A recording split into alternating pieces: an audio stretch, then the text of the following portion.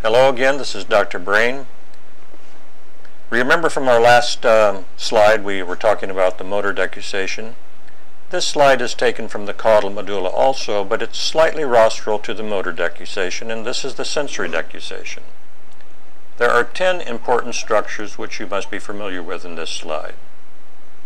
First of all, this very thin fiber tract up here is the fasciculus gracilis, and right under it is the nucleus gracilis.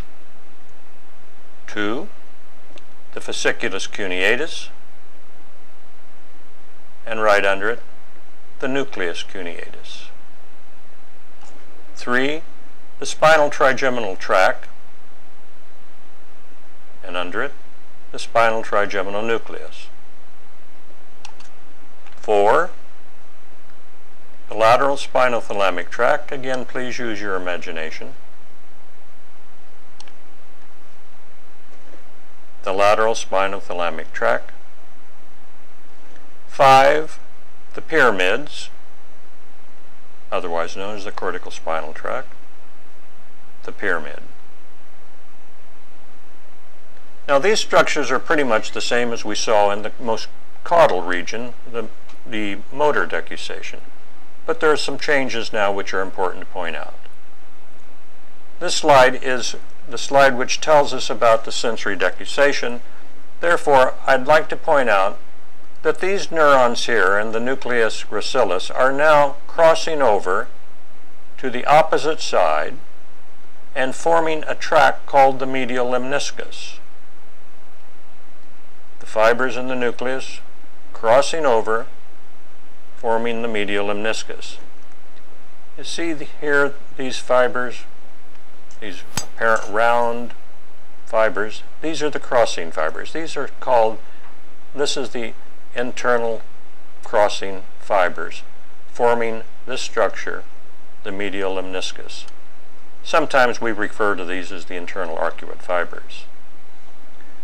The fibers from the nucleus cuneatus, this is the nucleus cuneatus, are also crossing in the internal arcuate fibers, and they're forming the most rostral portion of the medial lemniscus, which is this region right here.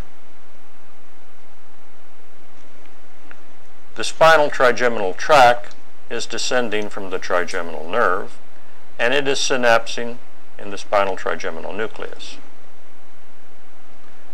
These fibers from the nucleus form a rather oblong and not directly ascending pathway, but the secondary pathway is called the ventral trigeminal thalamic tract.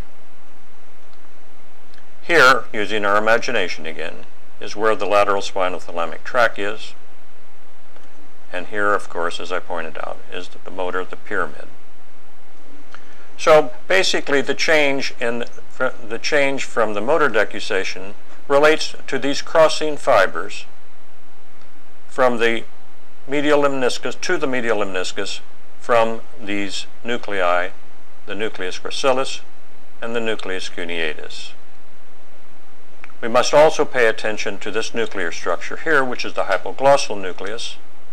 These are the neurons which will innervate the tongue, and then slightly rostral to that, the dorsal motor nucleus, which is the parasympathetic nucleus of the vagus nerve.